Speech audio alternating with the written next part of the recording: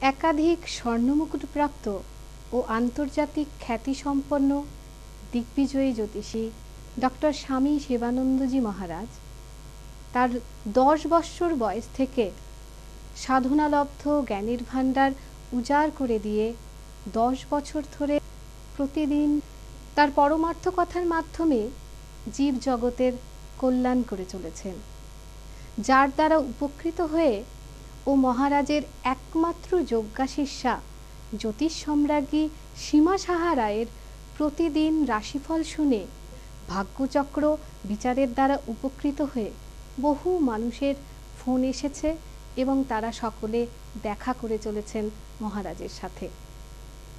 এখন শ্রবণ করুন সীমা সাহার রাশিফল ও মহারাজের সুমধুর পরমার্থ কথা। নমস্কার, সুপ্রভাত সবাইকে। আজ 4 মাঘ 18 জানুয়ারি সোমবার, পঞ্চমী দিবা 10টা 24 পর্যন্ত। আজকে জন্মে মীন রাশি, বিপ্রবর্ণ, নরগণ, বিংশোত্তরী বৃহস্পতির দশা। আজকে যারা মেষ রাশির জাতক বা জাতিকা রয়েছেন তাদের কথার দাম হবে বা আপনাদেরকে মূল্য দেবেন। প্রত্যেকে যারা ছোটরা তারাও আপনাকে সম্মান করবে বা মূল্য দেবে আপনার কথাকে। আর যারা বৃষরাশি রয়েছে তাদের বাবাকে নিয়ে তারা ব্যস্ত থাকবেন। এবং মিথুন রাশির জাতক জাতিকা যারা রয়েছেন তাদের কর্মে উন্নতি। এবারে কর্কট রাশির যারা জাতক জাতিকা রয়েছেন তাদের চারিত্রিক সমস্যা থাকবে। সিংহ রাশি যারা রয়েছেন তাদের দিনটি শুভ। কন্যা রাশি যারা রয়েছেন তারা কিন্তু কোনোভাবে ব্যস্ততা থাকবেন বা আরো ব্যস্ততা বেড়ে যাবে। যারা ব্যস্ত আছেন তাদের ব্যস্ততা আরো বেড়ে যাবে। আর যারা তুলা রাশি রয়েছেন তাদের সুযোগ লাভ করবেন। বৃশ্চিক রাশি যারা রয়েছেন তাদের অন্যায়ের সাথে আপোষ করতে হবে। ধনু রাশি যারা রয়েছেন তারা কিন্তু বিপদের মধ্যে দিনটি কাটবে। আর যারা মকর রাশি আছেন তাদের বাইরে থেকে অর্থ লাভ করবেন। কুম্ভ রাশি যারা রয়েছেন তাদের চাহিদা পূরণ এবং মীন রাশি জাতক জাতিকারা ভ্রাতা ভগ্নী থেকে সুখ পাবেন। নমস্কার, এবারে আপনারা শুনুন স্বামীজির সুমধুর পরমার্থ কথা। বন্দে শ্রী গুরু সত্যম সুন্দরম রাধে শ্যামং চৈতন্য স্বরূপকম ইদানীং কাকুটিয়া গুরুজিও নমস্তুতে। কৃষ্ণায় কৃষ্ণচন্দ্রায় বৃন্দাবন বিহারিণে নমস্তে নাথ বল্লভীশায় রাধিকা পতয়ে নমঃ।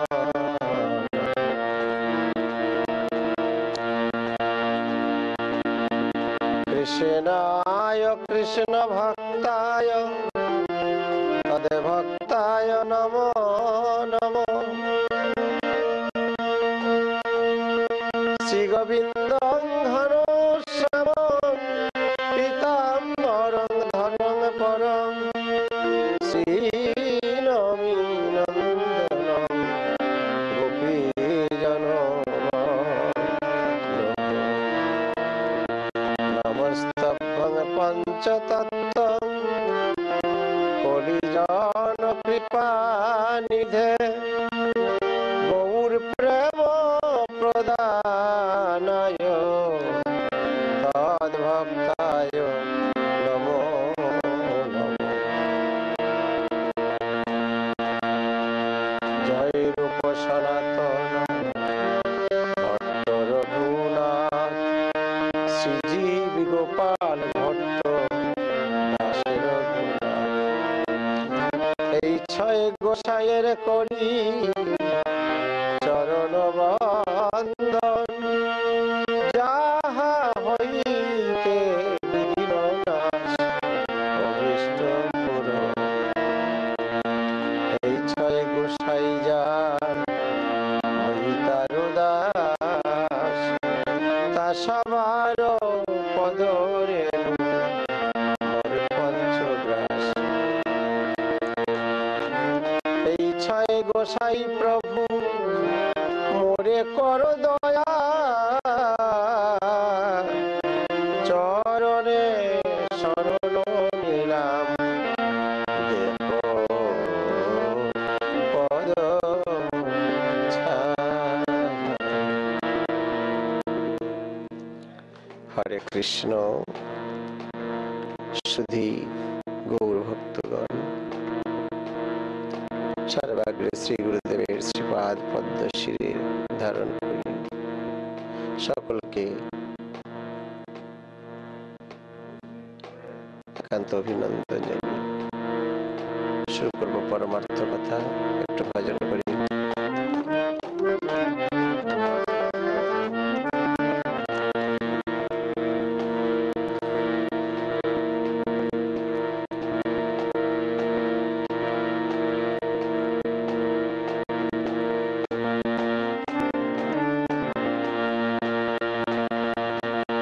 মুকুন্দ মাধব গোবিন্দ বল, কেশব মাধব হরি হরি বল।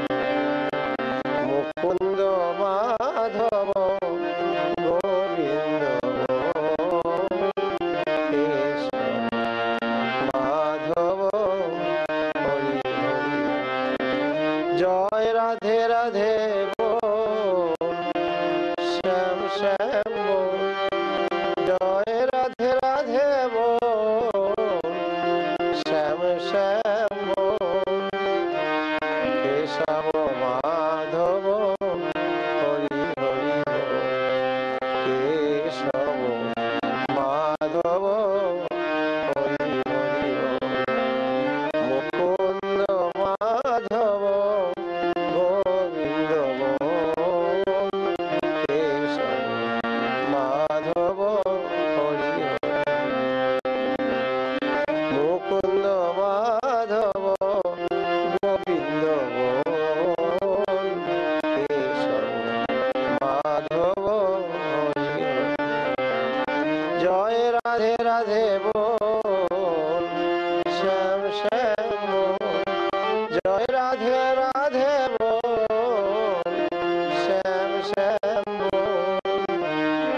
কেশব মাধব হরি হরি বল, কেশব মাধব হরি হরি। মুকুন্দ মাধব গোবিন্দ বল, কেশব মাধব হরি হরি বল। মুকুন্দ মাধব গোবিন্দ বল, কেশব মাধব হরি হরি। জয় রাধে রাধে বল, শ্যাম শ্যাম বল। জয় রাধে রাধে বল, শ্যাম শ্যাম বল। কেশব মাধব হরি হরি বল, কেশব মাধব হরি হরি। মুকুন্দ মাধব গোবিন্দ বল, কেশব মাধব হরি হরি। মুকুন্দ মাধব গোবিন্দ বল, কেশব মাধব হরি হরি। জয় রাধে রাধে বল, শ্যাম শ্যাম বল। জয় রাধে রাধে বল,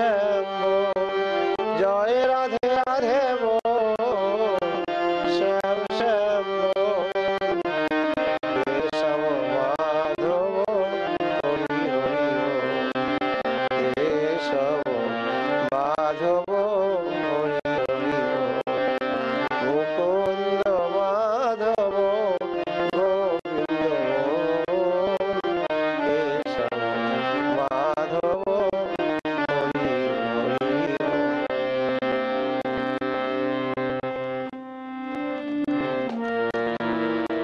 হরে কৃষ্ণ। ভজন করলেন, ভজন আস্বাদন করলেন। পরমার্থ কথায় যাব। তার আগে একটি কথা বলি। আপনারা তো পরমার্থ কথা শুনছেন রাই বাংলায়, RCTVর নতুন ভাবে এগোনো রাই বাংলায় প্রতিদিন সকাল 7টায়। RCTVতে 10 বছর ধরে পরমার্থ কথা আস্বাদন করে আসছে। এখন 872 নম্বরে রাই বাংলায় পাচ্ছেন। আর একটি বিশেষ কথা, ভক্তরা যারা এই প্রায়শই ভান্ডারা দিতে আসছেন বগুড়াম আশ্রমে, আপনারা আগে থেকে জানাবেন। কেমন বিভিন্ন ব্যাপারে যারা ভান্ডার ভোগ লাগাতে আসছে একটু আগে থেকে জানাবেন। কয়েকদিন আগে না জানালে একটু অসুবিধা হয়। আর আগে বৃহস্পতিবারে দেখতেন দুপুরে 1টায় পরমার্থ কথা অর্থাৎ ভাগ্যচক্র অনুষ্ঠান। এখন তো সেটা প্রতি বুধবার সন্ধ্যা 7টায় পাচ্ছেন। সাক্ষাৎ যারা কোনো জিজ্ঞাসা কিছু জানবার ফোন করবেন, সেটা লাইভ প্রোগ্রামে সন্ধ্যা 7টায় বুধবার করে সেখানে জানাবেন। এবং অনেক ভক্তরা প্রশ্ন করছেন, জিজ্ঞাসা করছেন ফোনে, মহারাজ এখন কি মাঝখানে জানেন আপনারা গত মার্চ মাস থেকে আর কি প্রায় নভেম্বর পর্যন্তই আর কি আমি বসিনি, অর্থাৎ করোনা প্রবাহের জন্য চেম্বার বন্ধ ছিল। হ্যাঁ, এখন আপনারা আসতে পারেন, তবে অবশ্যই আগে ফোন করে সময় নিয়ে আসবেন। এবং কারণ বেশি ভিড় হতে দিই না, একদিনে অনেককে সেইভাবে আর কি রাখি না। একজন করে একসঙ্গে অনেকে এসে জমায়েত হলে মুশকিল। এবং অবশ্যই মাস্ক ব্যবহার করে আসবেন, যেগুলো আমাদের নিয়ম, করোনার জন্য যেগুলো পদ্ধতি আমাদের নিয়ম মেনে চলতে হয়, সেভাবে নিয়ম মেনে আসবেন। অবশ্যই মাস্ক ব্যবহার করবেন, সেভাবে আসবেন। আগে থেকে ফোন করে সময় নিয়ে আসবেন। পরমার্থ কথায় আলোচনা করছিলাম, যদি সময় থাকতে ভগবানকে, কৃষ্ণকে ডাকা যায়, স্মরণ করা যায়, তাহলে শেষের দিনে আর ভাবতে হয় না। গৌর হরি চৈতন্য সুন্দর, তিনি সকলকে পার করে নেবার জন্য সহজ সরল পথ কৃষ্ণ নামের তরী, হরি নামের তরী নিয়ে এসেছেন। আমরা অনেকে সদ্গুরুর আশ্রিত হই, দীক্ষিত হই, কিন্তু কৃষ্ণ ভজন করতে হবে। শুধু দীক্ষা বা শিক্ষা গ্রহণ করলাম তারপরে চুপচাপ থেকে গেলাম, তাতে হবে না। নিয়ত কৃষ্ণ ভজন করতে হবে, কেননা জীব নিত্য কৃষ্ণ দাস। আমরা জন্মগ্রহণের সময় যখন জননী জঠরে তখনই শর্ত করে এসেছি, নিত্য দাস হয়ে নিত্য ক্রিয়া আমরা করব, ভগবানের নিত্য পূজা ধ্যান ব্রত সকল করব, তার সেবা করব। আমাদের যেমন প্রাত্যহিক কর্ম রয়েছে, প্রতিদিনকার নিজেদের কাজকর্ম, আহার নিদ্রা সকল কিছু করে চলি, তেমন মতন ভগবত সেবা সেটা নিত্য কর্ম। কিন্তু আমাদের যে সকল জৈবিক কর্ম, আমাদের দেহ ধারণের জন্য যে সকল কর্ম, সে সকল যদিও আমাদের প্রতিদিন করণীয়, কিন্তু এটা অনিত্য। কারণ এটা যতক্ষণ করছি ততক্ষণই, পরবর্তীতে কিন্তু জমা থাকবে না। কিন্তু নিত্যকর্ম যেটা ভগবদ উদ্দেশ্যে করা, সেটা পরের জন্মেও আমাকে সহায় করবে, পরবর্তীতেও সেটা কাজে লাগবে। তাই সেই নিত্যকর্ম যেটা চিরন্তন থাকবে, সেটাকে কখনো ছাড়তে হয় না। আর কর্মকে, নিত্যকর্মকে যদি ফাঁকি দিই, আমি নিজেই ফাঁকি পড়ে যাব, আমি নিজেই তার থেকে চ্যুত হব। সেজন্য সেই দিকে সজাগ থাকতে হয়। প্রাত্যহিক কর্ম, নিত্যকর্ম সেটা অবশ্যই করণীয়। আমরা সেখানে কথা দিয়ে এসেছিলাম,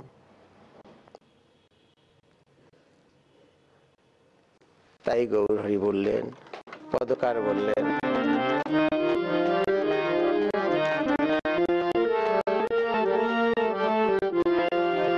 আমারও চৈতন্যের ঘাটে আদান খেয়াবায়, জড় অন্ধ আতুরয় বোধিবার হয়, জড় অন্ধ আতুরয় বোধিবার হয়, কেবল ধনী মানি পার করে না, ধনী মানি পার করে, যারা অভিমানে মজে থাকে, এমন ধনী মানি পার করে, অভিমান করে থাকে, ধনী মানি পার করে। আরেক পদকার বলছে, ধনীকে পান করে না, তবে কি ধন লাগে না পার হতে? পার হতে ধন লাগবে অবশ্য, কিন্তু কোন ধন লাগবে? টাকা পয়সা রত্ন আদি, ধন সম্পদ আছে, ইহা তো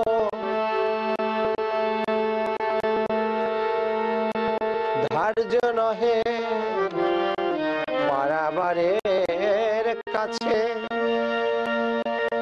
টাকা পয়সা ধনের রত্ন, এ সকল ধন দিয়ে পারের খেয়ার মজুরি হয় না। তবে কি লাগে? যে জনে কৃষ্ণ প্রেমের ধ্বনি, কৃষ্ণ প্রেম ধন যার কাছে আছে,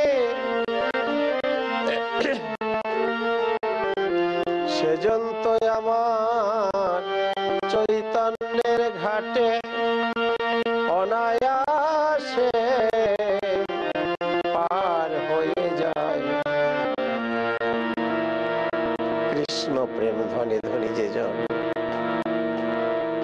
তাই সনাতন প্রভু কি করেছিলেন? জীবনে ব্রাহ্মণ যখন গিয়েছিলেন, যতদিন বুঝতেন না, শিব যখন বর দিলেন, প্রকট হলেন স্নান করতে গিয়ে, বললেন, বলো তুমি কি বর চাও? আমি তো তোমার বেলপাতায় আর তুলসী জলে জাগ্রত হয়েছি, সন্তুষ্ট হয়েছি। হে জীবন, তুমি কি চাও আমার কাছে বলো? জীবন ব্রাহ্মণ তখন অজ্ঞানী ছিলেন, তাই বললেন, আমায় কিছু ধন দাও, আমার একমাত্র কন্যা ঘরে আছে বিবাহ যোগ্যা, তাকে আমি বিবাহ দেব, আমার তো ধন সম্পদ নেই। মহেশ্বর বললেন, তুমি চলে যাও, বৃন্দাবন ধাম কেশি ঘাটের কাছে, সেথায় সনাতন আছে, তার কাছে গিয়ে তুমি আমার কথা বলবে, স্বামী তোমায় পাঠালেন, তার কাছে অমূল্য সম্পদ আছে। তুমি একটা মেয়ে কেন, শত শত কন্যা দান করতে পারবে।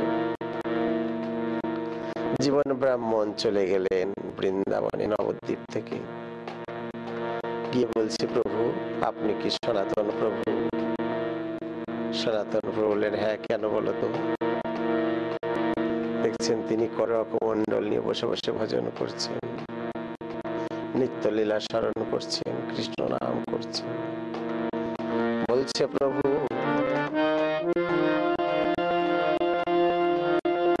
নবদ্বীপে ধাম মোর, জীবন ব্রাহ্মণ নাম।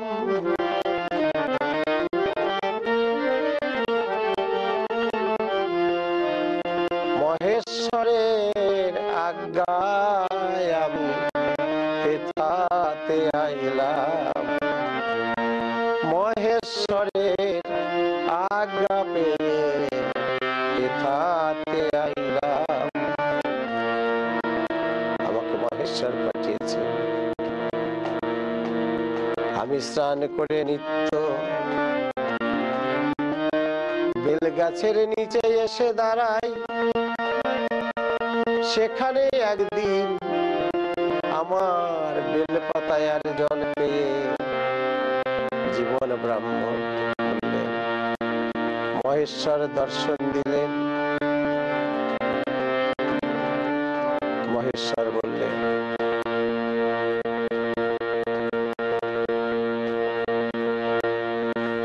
তুমি কি চাও? আমি কিছু ধন চেয়েছিলাম, তাই তো আমায় মহেশ্বর বললেন, বৃন্দাবনে সনাতন প্রভু আছে, যাও যাও তুমি তার কাছে গিয়ে আমার কথা বলো। সনাতন প্রভু বললেন, তুমি আমার কাছে ধনের জন্য এসেছো?